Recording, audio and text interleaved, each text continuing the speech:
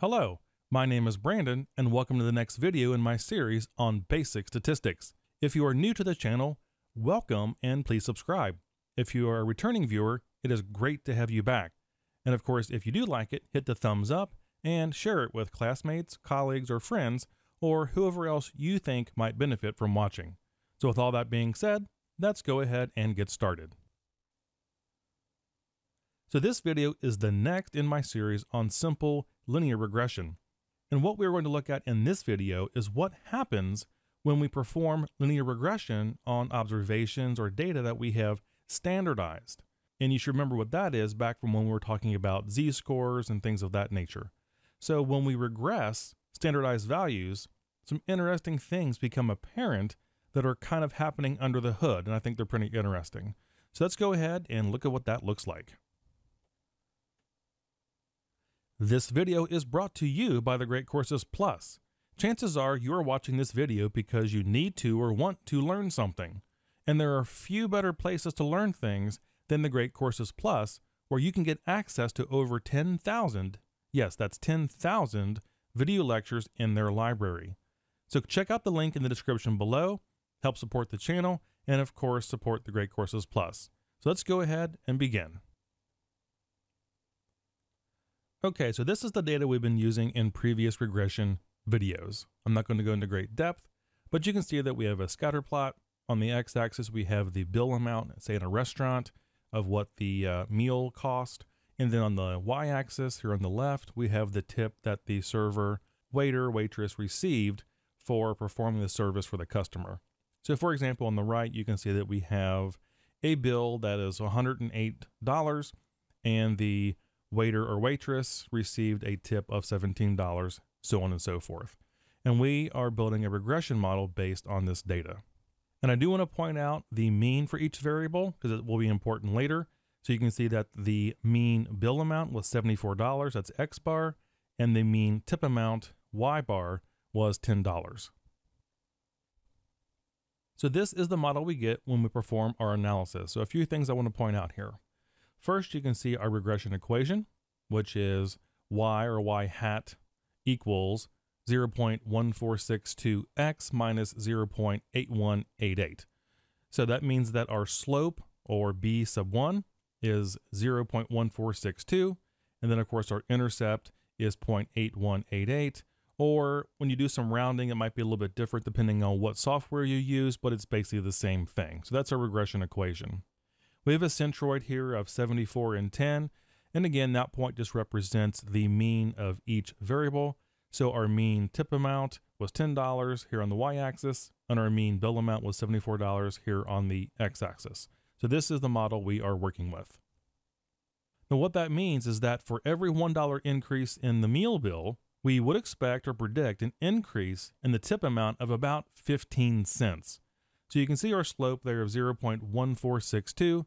That means for every dollar the bill goes up, we expect an increase of technically 14.62 cents in the tip, but we kind of round up to 15 cents. So that's how we interpret that.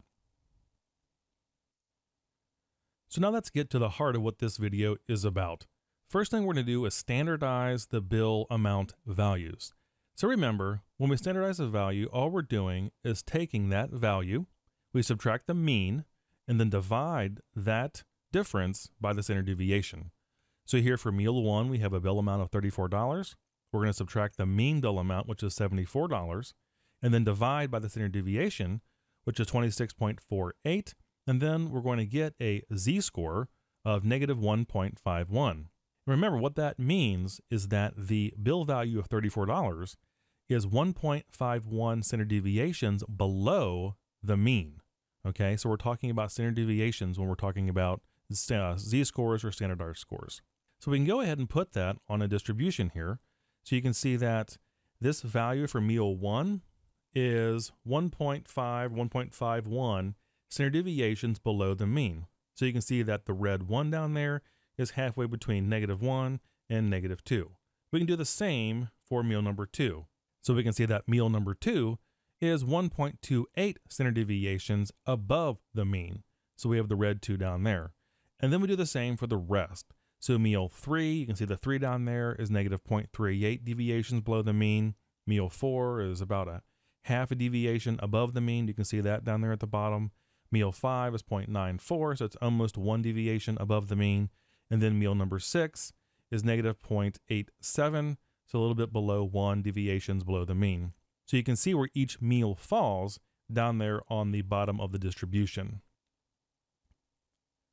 So now the same thing for the tips. In the previous slide, we did the bills. Now we're going to do the tips. Same thing.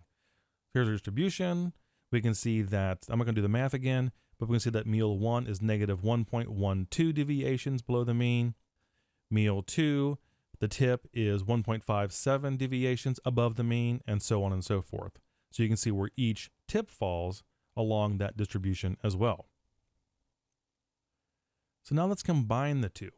So now we kind of have a different data set, but instead of dealing with dollars in our observations, we're dealing with standardized values. So what we can do is actually plot those. So here on the left side, we have the standardized, or Z, what I call tips. So that's the same thing we did in the previous slide. And then up above here, we have the Z-scores for the meals. And we treat both of those just like a coordinate. Okay, so if we go to this first meal over here, we have a coordinate of negative 1.51 and negative 1.12. So we're going to plot those on our graph down here. And that falls about right here. So where each meal 1 corresponds, we go ahead and put a data point. Do the same thing for meal number 2. So you can see that we have 1.28 for the bill and 1.57 for the tip. So that's that point there. Now we can go ahead and just do the same thing for each meal and put that on our scatter plot. So there we go. Every meal in terms of standardized scores has been plotted on this graph. So cozy correlations. So here is our original data correlation when we were dealing with meal dollars and tip dollars. Well, the correlation between those two things was 0.866. Now look what happens when we find the correlation for our standardized values.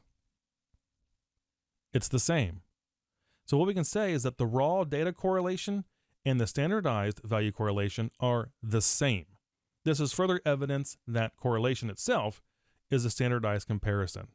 So regardless of whether we're using original data, in this case in dollars, or standardized values that we turn into Z-scores, the correlation is the same. So here is our graph we just did, kind of blown up the full screen in terms of standardized scores. So a couple interesting things here. Remember that because they're standardized, the centroid, or the mean of each, is 0, okay, because we standardized them. Now when we do the regression, we get a regression equation that does not have any intercept, or the intercept is actually 0. It's more accurate. So the regression equation is y equals 0.866x. Well, where did you see that before? Well, that's the correlation. So we see these values pop up in weird ways, in different ways, when we standardize these values. So what we're saying here, in terms of interpreting what we have here, is in standard deviations. So what we're saying is that one standard deviation increase in X, okay, in this case, the bill amount, is related to 0.866 standard deviation increase in Y. Or another way to think of it is R, remember R stands for correlation, standard deviations. And that's where we're getting into really interesting things.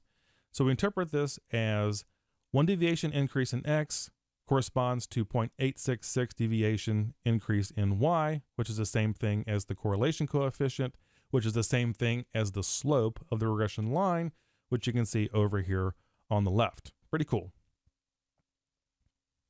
So if we had an equation, it would be this. So the Z-score for tip is equal to 0.866 times the Z-score for the meal. And that's how we would represent this regression equation based on standardized scores. So when plotting the standardized values, the slope of the regression line is the correlation coefficient. So back to the future, B1, the slope.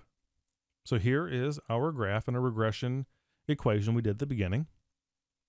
So this is the way this all relates. Okay, the original regression slope, in this case, 0.146, is equal to the correlation times the ratio of standard deviations. Okay, so y deviation over the standard deviation of x. And actually, we'll go ahead and prove that. So here's the equation. So the slope is equal to the correlation multiplied by deviation of y divided by the standard deviation of x. Put in the numbers. So remember that the correlation is 0.866. The standard deviation for y, the tip amount, is 4.47 divided by the deviation of the bill amount, which is 26.48. And again, those are actually in dollars. Go ahead and do that math. And what do we get? We get the actual slope of the regression equation, which is 0.146. Now, of course, because of the miracles of algebra, we can also do something else. So now we can talk about R, which is the correlation coefficient. So with the algebra, we know that the correlation is equal to the original regression slope multiplied by the deviation of x divided by the deviation of y. And again, that's just an algebraic transformation. So here is our graph. Here is the equation. So R equals b sub 1, which is the regression coefficient, times deviation of x over deviation of y. Go ahead and plug in those numbers, and lo and behold, we get 0.866. So you can see that everything here is related, especially when we're talking about standardized scores. The correlation, the regression slope, okay, based on the non-standardized values, and then a deviation of both variables are all related.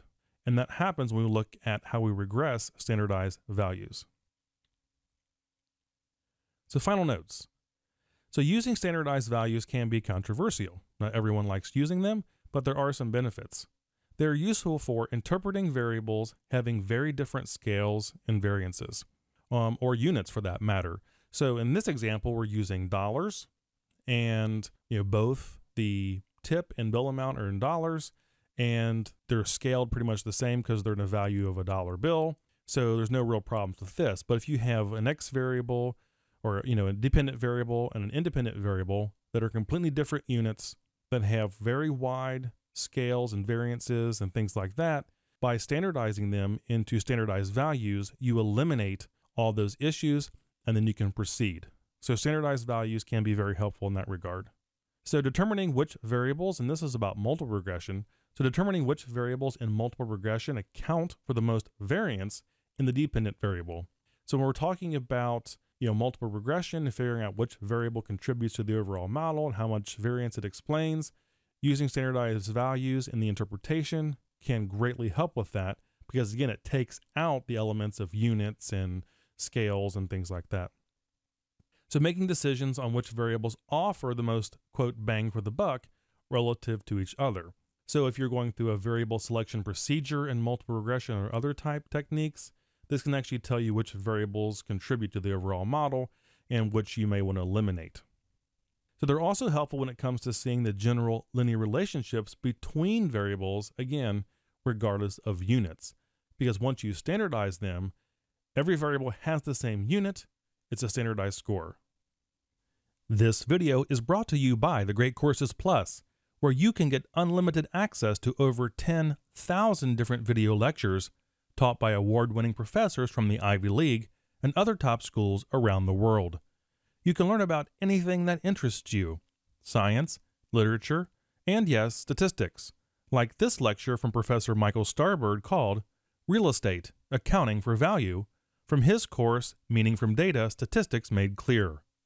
And right now, the Great Courses Plus is offering my viewers a free trial and is also now optimized for Australia and the UK.